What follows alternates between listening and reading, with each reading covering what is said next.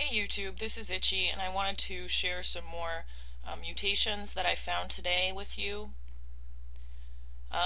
This is the technical term for what's happening to our plants. It's called fasciation, and if you just Google fasciation images, you can see numerous examples of this. This is a black-eyed Susan. Here's thickness of a stem.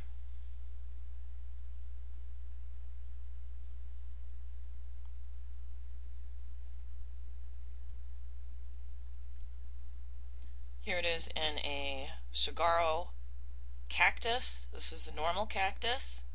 This is one that's fasciated. Here's a lily, and you can see the thickness of the stem and the abundance of blooms. Here's a dandelion.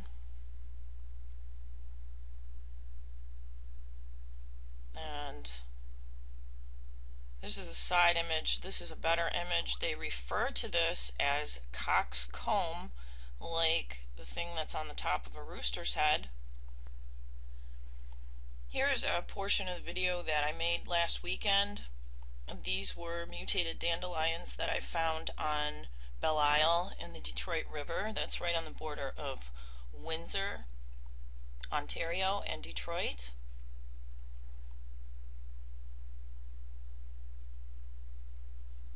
You can see the thickness of the stems. Some of them have 2, 3, 4, 5, and 6 heads. And after I posted this video, I received numerous responses. These were the dandelions that I found today. Here's normal examples of one after it's lost its seeds. It's supposed to be round and small. These were the ones that I found. My cat was very curious about them too. And there you can see the elongation of the seed base. Those stems are actually about as thick as my index finger. These are quite a bit larger than the ones I found last weekend. It's very concerning with it being this early in the season that I'm seeing as much of this as I am. These are from Rochester Hills, Michigan, outside of Ramshorn.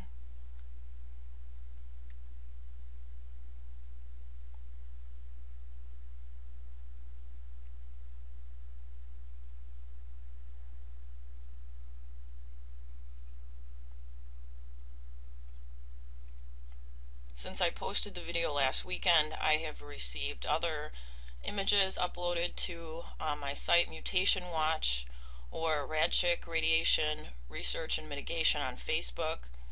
I've had images uploaded from British Columbia, Alberta, Washington State, Oregon, California, Maine, northern Germany, of mutations in dandelions also. And I've been saying for a few months that we were going to see this, especially in things that grow fast and uptake a lot of water. Because they grow fast, there's rapid cell division, and things that have rapid cell division are going to show the effects of radiation more.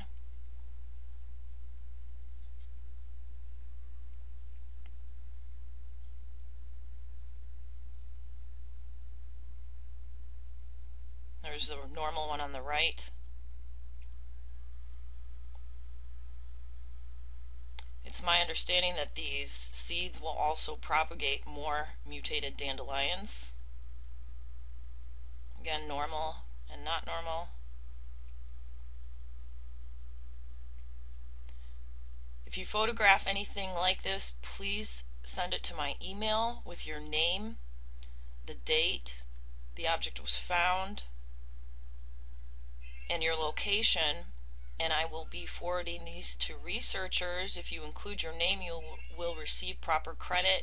And I stopped by my daughter's house to show her, and this was a strawberry that she had in a box that she just bought from Myers.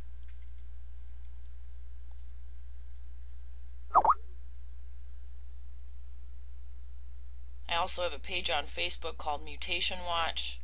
You can upload the images there, or send them to my email, christinax4@yahoo.com, and I'll put a link to that in the description box.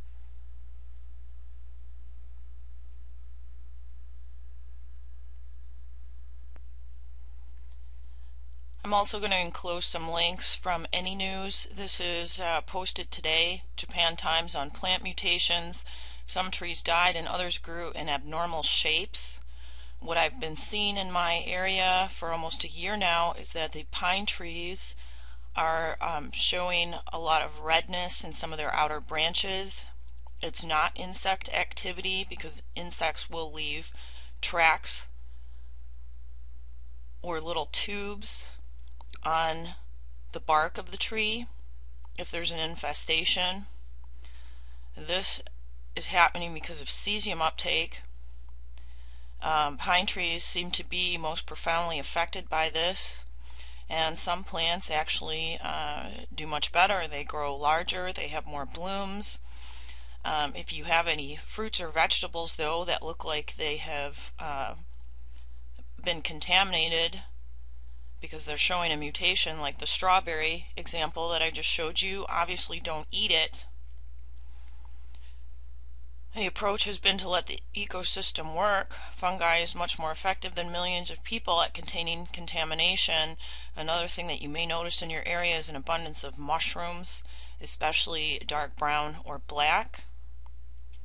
The real concern is, of course, if this starts happening to babies, because fetuses are 1,000 times more susceptible to the effects of radiation, and they have rapid cell division. And there is another article that was posted on Any News a few days ago that I'm going to show you real quick. There's something also called a witch's broom effect, where the bottom of the plant fans out with the thickness of the stems. And a Japanese TV show aired photos of mutated plants. In Tokyo, they were asking the audience to send in more examples, and they just happened to be dandelions like the ones that we are finding all over in the US, Canada, and Europe. So I am sending the pictures that I took from today and from last week, plus the images that were sent to me to this station, and I'll keep you guys posted. All this does is validates or verifies the fact that we need to be mitigating, the fact that we need to become more creative in how we grow our produce outside, and there are definitely steps that need to be taken to minimize the uptake in plants all over this country, and our farmers and people that deal with our food chain need to get on top of this problem right now. So if you know anybody who is in the farming industry, please send them this video and ask them to contact me, and I will forward them some information. Thanks, guys. Stay safe.